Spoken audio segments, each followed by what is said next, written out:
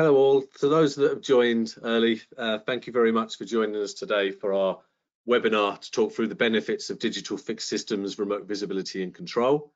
My name is Will Allen. I'll be taking us through the presentation. I'm going to give it a few minutes to allow everyone who wishes to attend to react to their meeting invite, and I'll make a start in a couple of minutes. Thank you.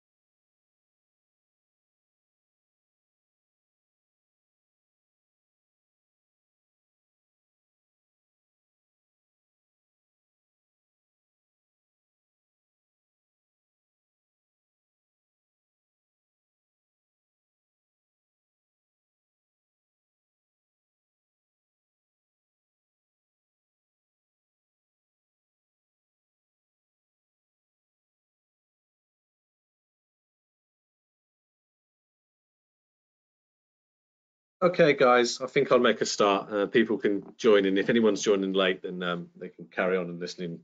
So thank you all. Welcome. Good morning, good afternoon, good evening to all that have joined us from around the world. I hope you're all well. I'd like to introduce myself. My name is Will Allen. I am the Product Marketing Manager at Crowcon for the fixed systems. And today, I'd like to take you through the benefits of digital fixed systems, remote visibility and control. So if we make a start, first of all, just an outline. We are going to be looking at different types of fixed gas detection system communications and the benefits of what digital communications can offer. Also, we're going to be looking at the Crowcon's recently launched digital solution with an introduction to the new GM controller. I'll take you through a operation and navigational video just to show you some of the basic tasks and how they're completed on the GM controller. And then we'll look to focus on remote visibility. So first of all, benefits of remote visibility, and then showing the function which our GM controller has. And I'll go through a live operation and navigational demo just to show you those benefits firsthand. So if you wish to ask any questions, please feel free to type them in the chat element of your login page to go to there, and I will look to answer them towards the end of the meeting. So feel free to type any messages throughout the presentation, and I'll get to them at the end. Thank you.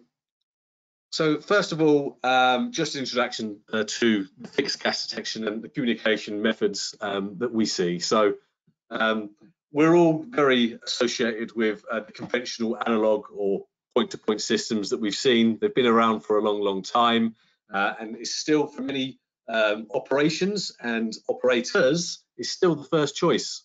So people are still very much used to using analog systems, and they're very comfortable with them. It gives them that level peace of mind when they're doing their everyday tasks. But there has been an emergence of digital and other communication technologies, meaning that a lot more information can be communicated via this control system. And there's also added benefits with reducing cabling costs, which we know is a growing frustration in the marketplace. So first of all, a lot of you will be very aware of what our traditional 4 to 20 milliamp point-to-point system achieves, but I just wanted to give you a bit of a breakdown of this then versus what a digital system looks like. So here we have a little image I've created here of our existing products in Gas Master and some XGuard products working on an analog 4 to 20 milliamp communication channel. One of the restrictions that we have with a point-to-point system is the amount of information that can be fed from the controller via the detector. So effectively, what is happening between the controller and the detector is a 4 to 20 milliamp reading is read across this communication channel. So it's a milliamp reading, which is then being converted into a gas reading to be read at the controller. So effectively, if we're seeing less than 3 milliamps across this channel, we're seeing it going into fault. Anything over 21.5 milliamp is a gas reading over scale, and you pre-define your alarm triggers at certain milliamp settings, which are then converted into gas readings at the controller. So point-to-point cables, hopefully my image shows you that you can see that vast amounts of cabling is required in order to achieve this point-to-point scenario. So this can be significant cable usage when you're looking at multiple detector applications, and depending on that application, they could vary in how the distance apart they are and how far away that reading needs to be covered from. So cable costs, again, depending on application, can often cost even more than the fixed head detector itself. So cable cost is when you're looking at a very large application or a long distance application, can often be a more expensive part of the solution than the detector and controller itself. So if we then compare that in a similar slide format to our digital addressable systems. So what I've done here in my image has changed. I have our recently launched GM controller. One of our products in there is the GM64, which we're showing. And again, our recently launched XGuard Bright, which is our product which offers digital comms capability. So if we take a look at the digital addressable loop comms, these can connect multiple fixed detector heads on one or multiple loops. So as my image demonstrates there, we're seeing a cable which is run into a detector, then through to a second one and a third one. So the GM controllers, there's a different channel capability in our range, but you can have as many detectors on one loop as you wish. As standard, the GM controller has 2 loops, which can be upgraded to 4 loops if that's required as well. So what that results in is a significant reduction in cable requirements and installation time. So it's not only the cable that can be quite costly, but the increased installation time is costing labour. So there's additional cost to be factored in there as well. And we believe, obviously this is an average, but we believe the estimated cable usage is reduced by about 70% when you're looking to execute a digital addressable loop rather than a point-to-point system. So there's some significant savings that can be made by using this type of system with regards to installation and cable requirements. Also, we're looking at the advanced data that can be transferred via the digital communications as well. So we're seeing actual gas readings that are fed back down this channel rather than it being converted. Also, we're able to see diagnostic data, service data, calibration history, and even things like temperature can be sent down this digital comms channel. And also what that will enables you to do is you're able to change calibration or update a configuration remotely. So using these channels, you're able to complete the task remotely, and this might result in an operator usually having to visit a gas detection system in a potentially hazardous location. That risk is reduced because you're not needing to go into that hazardous location anymore, and overall improving safety for an operator or an operation in that area. So there's not just cost benefits from looping together these, there's also advanced data information and remote ability that you can execute via this digital system as well. So if we take a look at what our new solution is, Crowcon are very pleased to have end of last year, released a new range of controllers, the GM controller range. And we have 3 products within this lineup. The functionality is all identical, and the only difference being the channel capabilities of each of these controllers. So the GM16 is a 1 to 16 channel input. We have a GM64, which is the image you see there.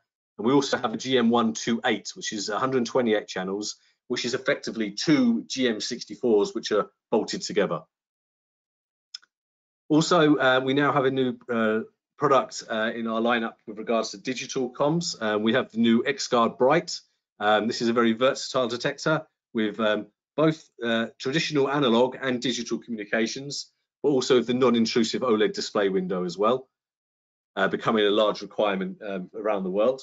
And some of our existing products that you may be aware of, which is our existing X-Guard IQ, very intelligent gas detector, smart sensor technology and SIL2 certification, and also our IR Max, which is our direct infrared hydrocarbon gas detector with very rapid fail-safe detection for gases and vapors. So just to point out here, this new range of controllers, they do offer digital communications, but they offer the 4 to 20 milliamp comms as well. So it's not just a digital controller, it can do everything that we've done before, but now with digital comms as well. And you can mix and match. So for example, if you have a scenario where you have 20 detector heads, you can set up 10 to have the traditional analog system, and you can also have 10 which is doing digital as well. So you can mix and match depending on your requirements for your application, but this controller does it all. Okay, so a mini introduction here to the controller itself. We're very proud to launch this new product. We believe it's a very easy to use, very easy to configure, and gives us now up to 64 channels all on one screen. And we can have up to 128 in one system via 2 screens when bolted together. So what we're able to achieve here is we're seeing simultaneous display of all of the live channels, all of the alarm functions, and all of the input variables on that one color screen. And as you can see in the image I have there, this is all 64 channels, all live, and showing you what the current situation is in that particular channel. As we said there, it's a 4 to 20 analog. It also has a RS485 Modbus digital comms and heart-enabled comms, all as standard.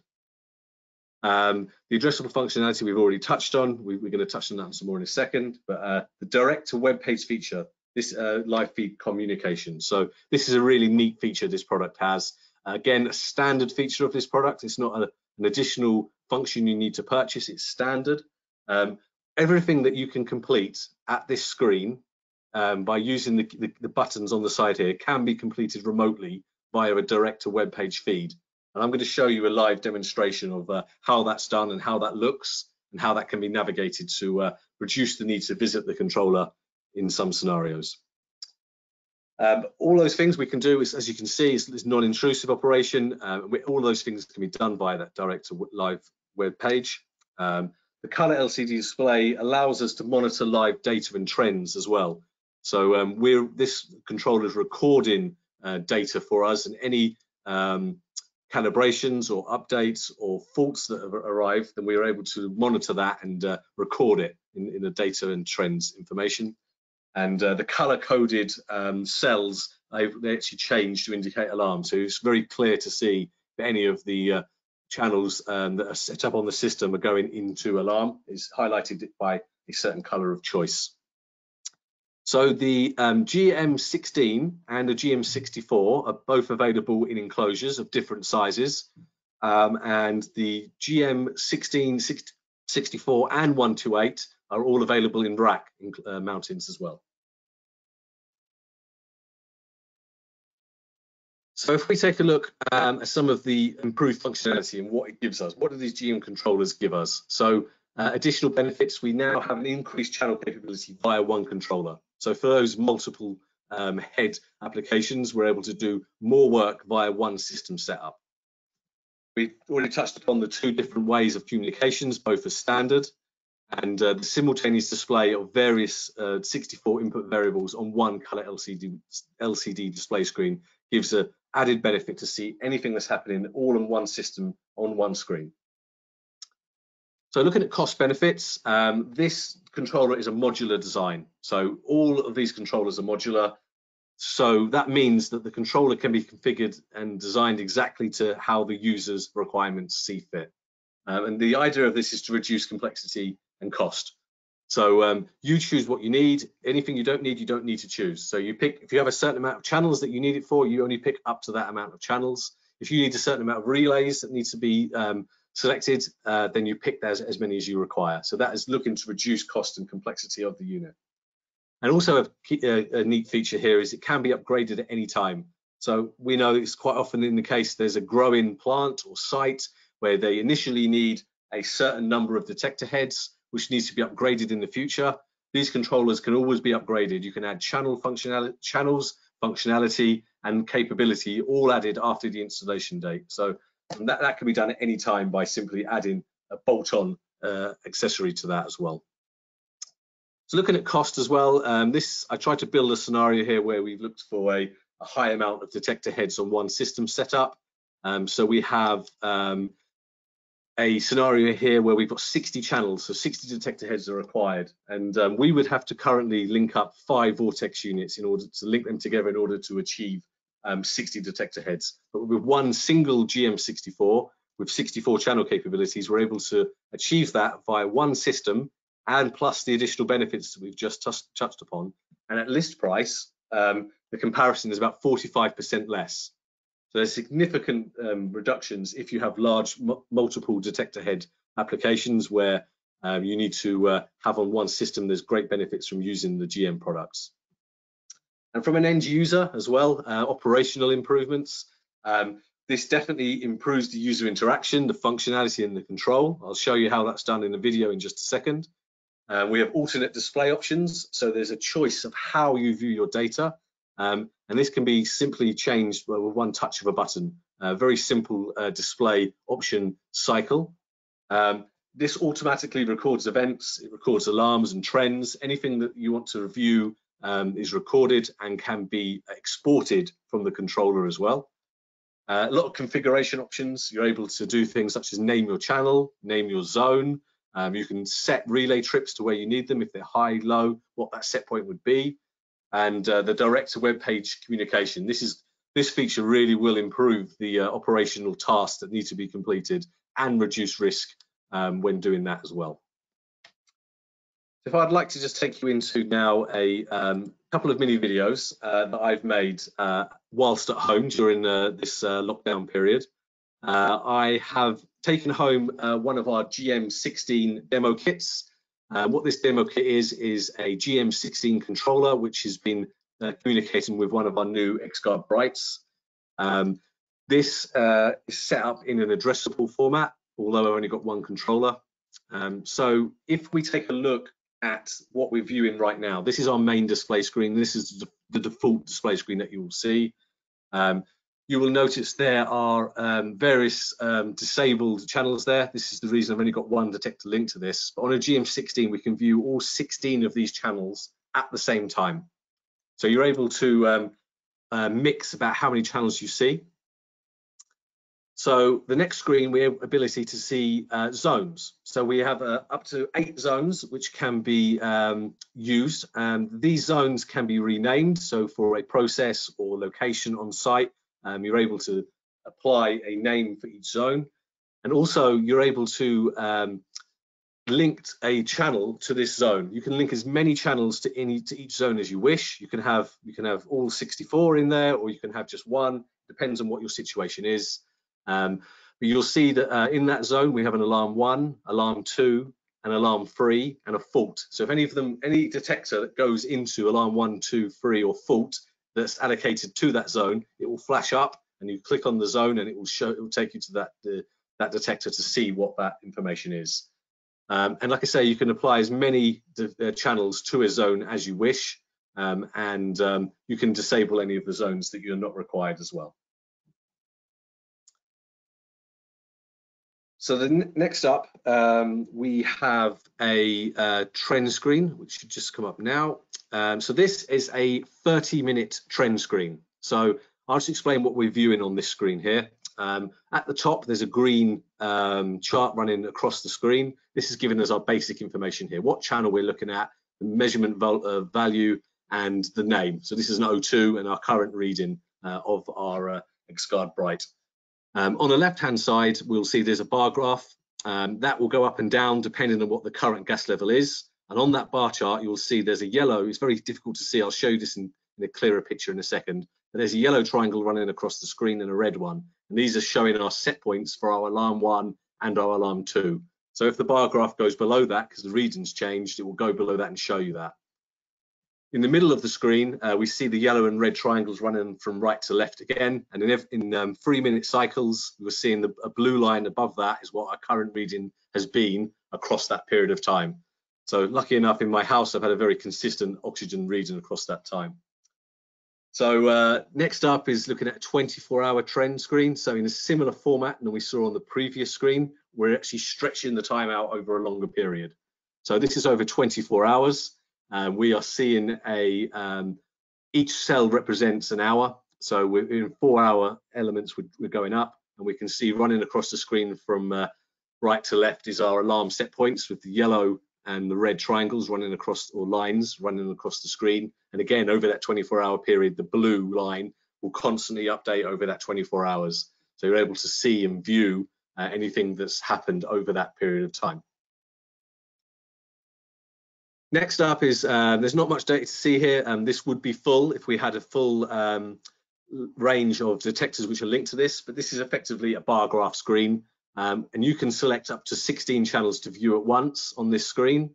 On the GM16, that would be all of the channels, but on a GM64, you can pick and choose which channels you want to view here. So if there's some specific channels that you want to view in a certain area or in or a certain gas type, for example, you can pick and choose which channels are going here. And again, as the bar chart has the alarm 1 and alarm 2 settings on there, so you can see by that bar graph a current exact reading, and by bar graph you can see if they're going up and down. So from a distance you're able to view that. And that takes us back round to the main defaults display screen, which is giving us visibility on all of the channels at the same time. So they're the 5 display options that you have. So it may be dependent on what the customer wants to see. He's able to view it in different ways, or perhaps at a certain period of the day he wishes to switch it or check a trend, and he has multiple options to do that. And that's a single button press, which is next button on the GM controller itself. So next up is just some information here. I've created this video to look at doing some configuration options. So if we go into the menu, we take a look into the system, we have many options here and what we can look at. So if we first of all look at configure, we're able to change the name of our controller. So in some cases you may find there's various different controllers on site. You're able to name it. You have various options here to apply the date and the time and confirm. You can change the amount of channels that you view here. So on the GM16 you can switch between 8 or 16. On a GM64 you can go up in multiples of 16 depending on how many you want to see. Also, we're able to come out of this. Every time we come out, it saves your configuration. We go down into zone names. This is where we have the option to name our zones. Again, we have 20 characters here to choose what we would call that. And you'll pick any of those zones and can rename them to a location or a process to allow you to do that. So if we look at the event log here, and this is from when it's powered up, this will immediately start collecting all of this information. So we have a time, a date, what the event actually happened, and if a channel was affected, is saved here. Also in inhibit mode, so we're able to start an inhibit by simply clicking here. I haven't done it for the purpose of this video, but you share how simple that is in order to inhibit. And if we exit, that saves any configuration. You go back to the main screen, it saves that configuration. And here's a neat feature on the SD card. So on this we have an SD card slot just to the left of the controller, and we can save a config that we've done and save it on this SD card, or we can load one. We can make a configuration online and use the SD card to load it back into the system. So if we look at channel config now, you can scroll through the various channels here. We'll focus on channel 1, which is the one we have live right now. We have options here to look at the different options we have. So this is alarm 1, which is how we change our set point. We can pick if it's latch in, and we have our trip on low. This is oxygen depletion setup. So we've got a trip on low. We can set delays on the relays, and the same thing can be done for alarm 2. We can set our set point and the various things that we completed there. We can also obviously put alarm 3, not applicable in this case, but we can do that. So if we go to configure into the channel, this is where we get to name that channel. We can, again, we have 20 characters. You're able to choose what you want, your engineering units, 0, span. You can confirm if you want the channel on or off. You can turn it on or off here. This is where you apply which zone you wish that channel to be assigned to. So by cycling through the zones, that will apply it to that particular zone. We'll leave it in zone 1 for this purpose. And this is a really neat feature, copy to channel. So you're able to, if you've configured one channel, you can copy what you've done to that channel, and you can copy and paste it to another channel. That's a really neat feature, which I'll show you how we do that when I show you the live demonstration in a second. Hopefully that gives you a bit of information on how we can configure these units, the multiple options that you have, how quick and easy it's done, and the options that you have can be tailored to the requirements. Every user or operator may have a different requirement from their controller, and I think this gives them a lot of a choice when it comes to viewing that data. And we think this is going to reduce the time needed to complete some tasks and effectively puts you in control of your controller. So I think that really gives benefits to the end user with some of the features this product has. So if we move on now to remote visibility and control. So effectively here, what I see the benefit of remote visibility control is going to be looking to have fewer risks, improve safety, and saving time. So as we know, gas detection systems are often mounted in potentially hazardous locations, but we do know also that access to the system is absolutely necessary to do the general servicing, maintenance, and key task completion that needs to be done on these systems. So how does remote access improve operation? So it does it in various different ways. The operator can view environmental conditions before entering a location. So this gives them improved safety. They're able to do that before even entering a potentially hazardous location. A lot of actions can actually be completed without the need to even enter that location. So they're reducing their exposure, reducing their risk without never needing to enter the location in order to complete a task. Another one, I've got an image of a control room operative here, but a control room operative, this remote visibility can be fed to any screen or device with internet capability. So the control room operative may be able to react very quickly to activate perhaps a process in order to reduce risk or alert operators to vacate that unit very quickly when something happens in that scenario. So you can actually set up a process improvement where there's ventilation, for example. The ventilation system can be activated by the control room when he's reacting to the issue that arises from our gas detection system. And also, an operator can instantly review the gas detection system rather than arranging a visit. So potentially that might require a work permit to enter a location. That takes a lot of time and effort in order to complete. So you may not even have to arrange a work permit because you may not need to visit that location because of the ability to read and action gas controller system elements remotely. So I'd like to too far. This one. So I'd just like to introduce you to what our product can do in order to support that. So the GM controller range, once it's connected to a network, allows direct to web page feature. So this was this feature, the neat feature that I was talking about a little earlier. And if we go into the menu and go into the settings, there's a network settings option, which allows you to see a unique to the controller IP address. And that can be located in the controller network settings. So you take that IP address, you can put that into any device with internet or browser, and it gives you remote access to all functionality that is available at the controller panel. So effectively, you no longer need to visit the panel itself. Everything can be done remotely via any device. So as my image at the bottom shows there, you can use a mobile phone, you can use a tablet or a laptop, any device which has got a screen and internet capability, you're able to view this data in. So all those things that I showed you before, visibility to the various display screens, all can be viewed looking at the remote direct to web page feature. Ability to configure the channels, configure the zones, all the controller options you saw me do, again, all done via the web app. You can inhibit remotely, you can change or update settings, or even review or export the data using that remote direct to web page feature. And as my image shows there on the different devices, you can have multiple devices, can all remotely view the data at the same time. So those 3 screens have all got something different on them, but they're all looking at the same controller. So you can give an unlimited amount of access to view the data remotely, but we have kept it secure by applying a password, which only allows you to make the changes and save those changes when you have that login password entered. So if I may, I'd like to just do a live demonstration on viewed.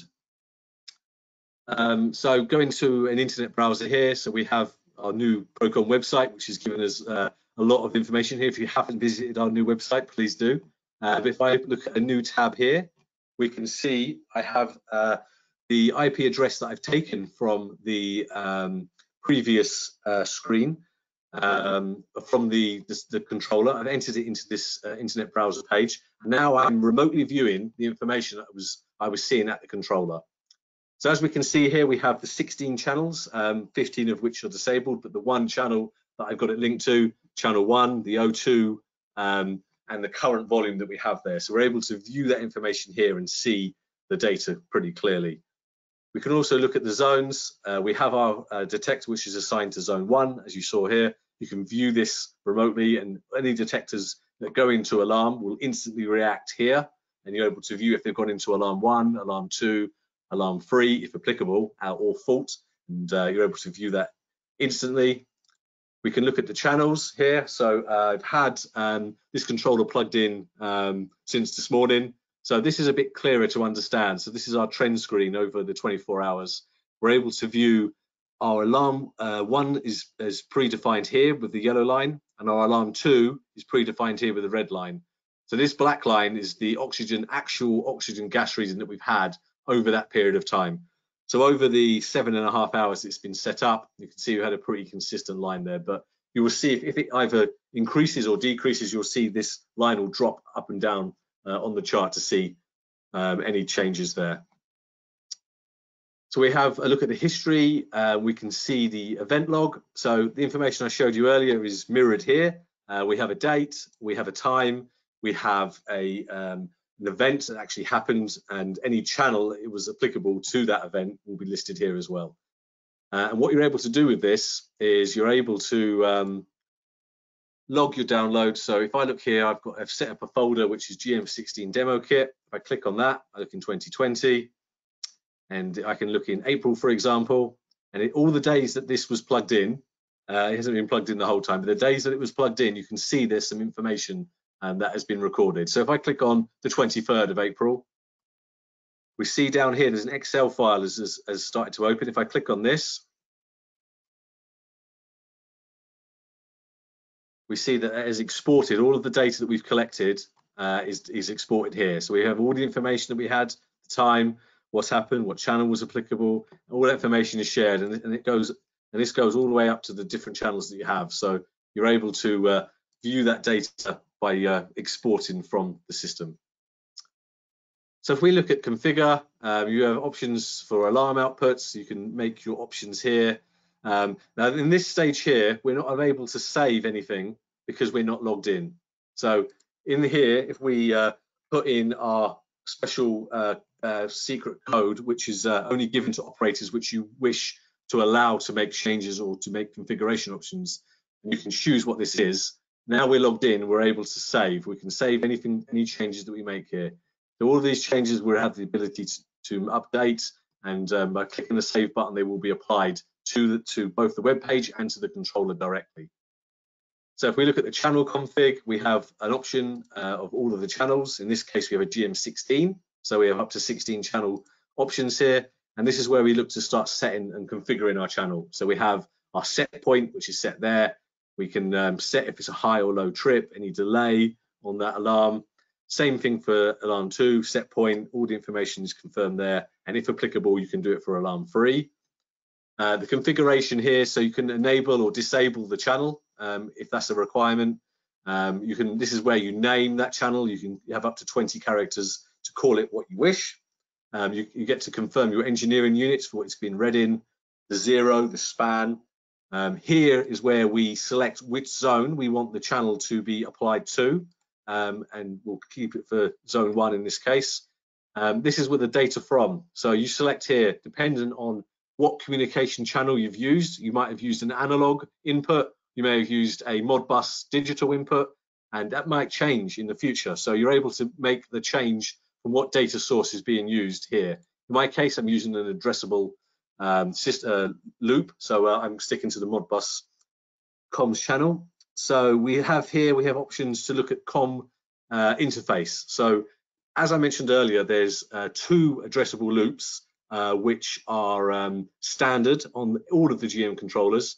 So you have 2 different loops of addressable digital comms, and you can upgrade it to have up to 4 by having a piggyback board. So this is effectively telling you which loop your detector is going to be on, and you select which one. So this one, we're on the COM1, and all information, when it's confirmed, you can click save, and that will update it, not just on the web page, but it will also update it onto the controller as well. And if you want to you can quickly choose what channels you want to look at, and you can cycle up and down by picking channel up or channel down here as well. Very simple. The copy to channels feature, this is probably even easier on the web page than it is doing it at the controller. But for example, I may have an application here where I have multiple detectors or channels which are going to be doing the same job. So I may have I've configured one of my channels, which is channel 1. I might want to apply that to various other channels doing exactly the same thing. So if I pick the channel I want to copy the configuration from, I now select which channels I want to paste that configuration to, and then once you can click copy, that successfully updates. And if I go back to system, we'll now see that we've effectively pasted the same configuration to those different channels. So dependent, obviously these will be digitally talking to a different detector. In this case, I'm speaking to the same detector, but you will see you'll be wired to different controllers, and using the same configuration, you can copy and paste that one configuration. Quite neat. So you get to look at your programmable relays here. You get those options that you get to pick here about your programmable relay and the information you want to do here. You can all make that choices there. System configuration, we can look to rename our controller itself. We set the date and the time. We can look to view 8 or 16 channels at once. So if we click that to 8, we can see that there's a difference in how many channels are viewed at once. You're able to do that and make a choice. There's multiple choices if you pick a 64 channel, or 48 or 32. In this case, we only have a GM16, so we can view up to 16 at one time. And this is where you're able to rename the zones. So you can rename the zones for a process or a location, and that gives you the ability to do that. By clicking save, that will be applied. So we're able to email a config as well. So we can easily put in this information. We can email the configuration out to 4 different email users, and the event messages, anything that's happened during that time. So if there's an alarm 1 change, for example, a COM error, you can pick which one of these users. User 1 would be user 1 here, or user 2 would be user 2.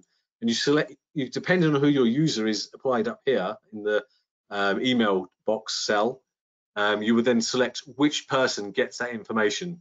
And you can pick how frequently each of those people are receiving that information. So if they're using it daily or weekly, you can pick each person's going to be picking it, how frequent they need that information to be emailed to them. So it's keeping everyone who's involved from an operation level absolutely in check with what's happened to the controller if anything has changed. Also, this config upload or download. So we can download the system configuration to a folder on a file on your computer, or to an SD card. Also, if we've previously done a configuration online, which we've saved a file, we can actually choose a file here, pick the configuration, and then drop it here and upload it. So all of those configuration options are done via this way. You can do it online. It's looking to reduce the amount of requirement to go to hazardous areas and look to improve the speed and functionality of those operations as well.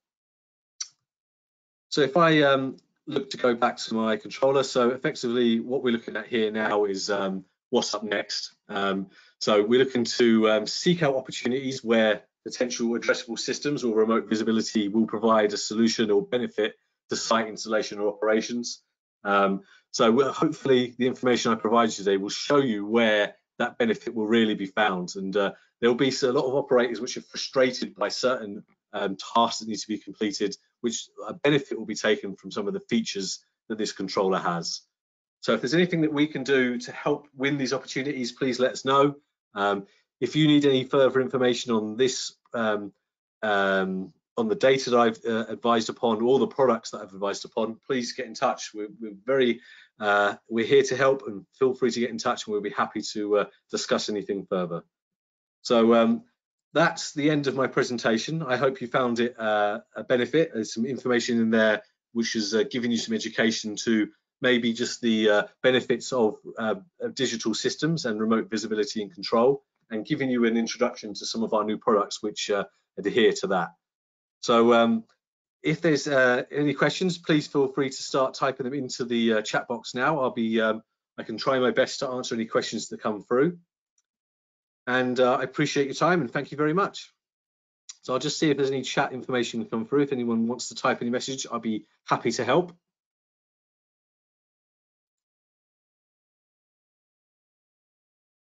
I don't seem to be having anyone typing any message coming through. So in which case, that again, thank you very much. I appreciate your time. This presentation will be made available to view by yourselves remotely. So thank you for your time. If you need anything, my name is Will Allen, and reach out to the Crowcon marketing team, and I'll be happy to help you any further. Thank you very much for all your time. Appreciate it, and goodbye.